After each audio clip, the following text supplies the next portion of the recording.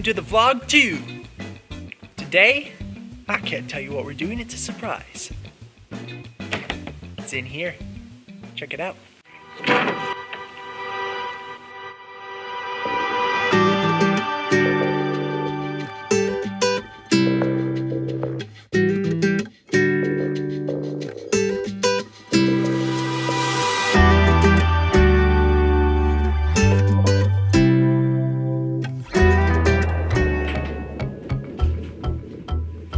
Yeah, it's a really old hearse. Is that crazy? It's crazy. I'm sitting where the driver sits. Look at this. Typically the horses would be here. No horses today. And you ask, how old is this thing? I have no idea. Old. Very old. It's still used today for its intended purposes. Yep. Funerals.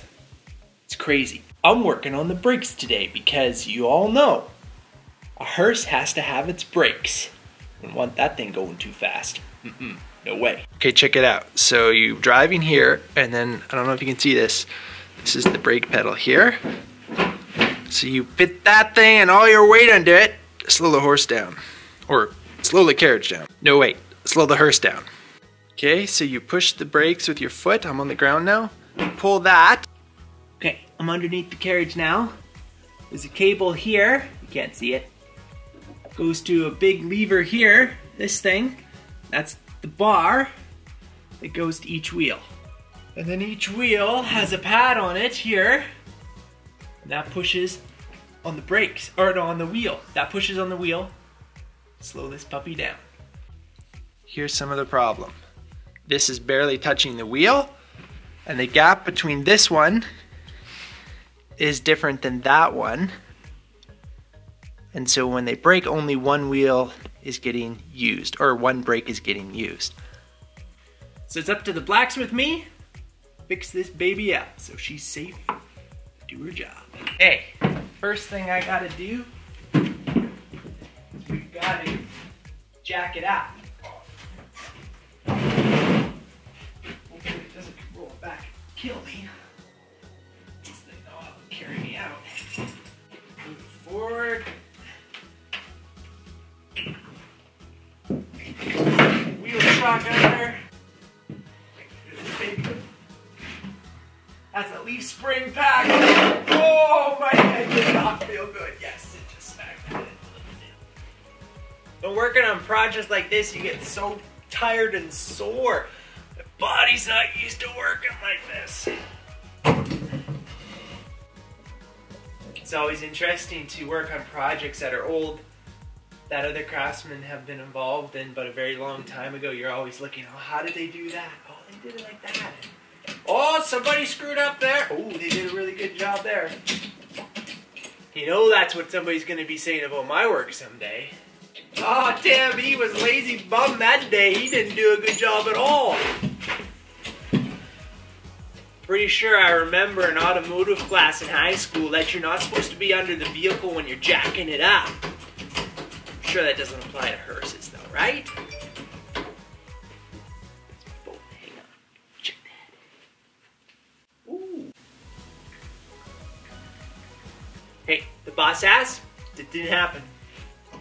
No texting on the job site. No phones on site. No personal electronic devices allowed. Especially while under a hearse. This is the part that I'm going to be working on here. The brake pad. The best case scenario is I just loosen this bolt off. We just adjust it a little bit. Tighten it back up and we're done. Do that to the other side. We're off to the races. Worst case scenario is I burn the whole carriage down. We got to rebuild a new one. So let's see how that goes. It's like probably 100 years tight. Start somewhere. Oh, that's already loose. Okay. Just.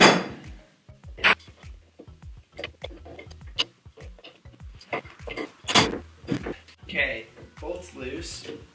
I think there's so much crud and paint and stuff in here. This probably it probably just needs to be like wrenched up, torqued up. Hopefully, try that. Okay, that's not too bad. It's actually pretty loose.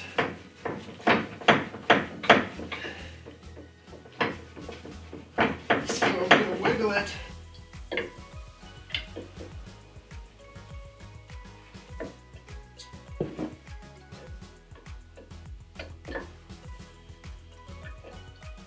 Always the wrong size wrench. No.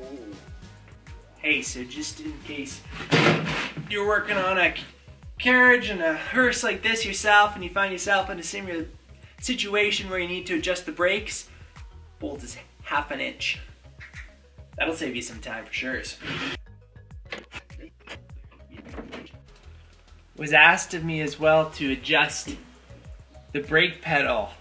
It needs to push a little bit further before the brakes hit. So that's adjusted right here. There's like it's like a clevis, it's not, but that idea. Oh, it's actually really loose. Oh, look at that, just spins, perfect.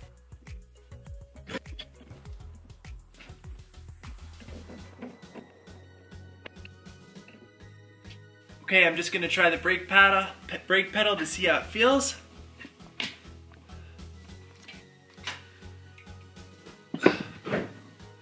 Oh yeah, that's sweet. That's the way to go for sure.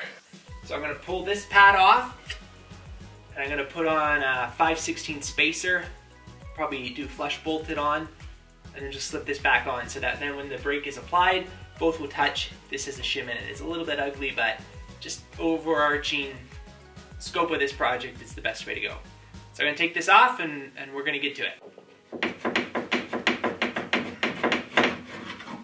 Oh, bada bing, bada boom! Ooh.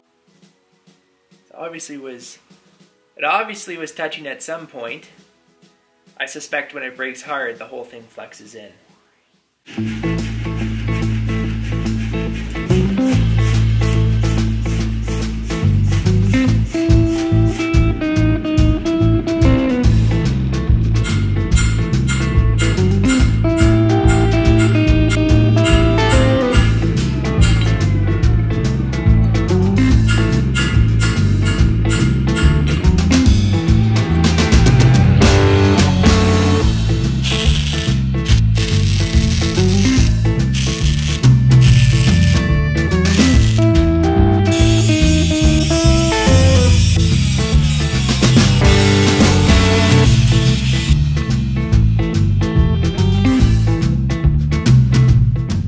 Got this pad finished, got the part welded in there. I think it looks okay.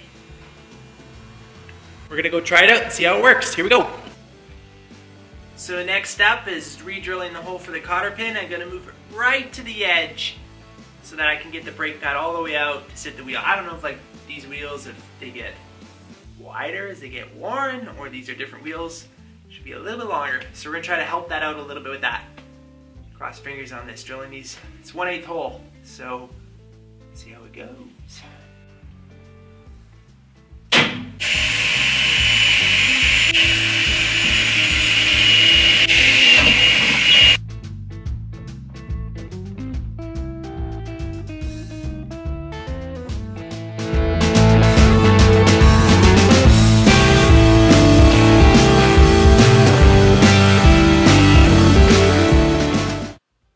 All that's left to do is put some paint on there.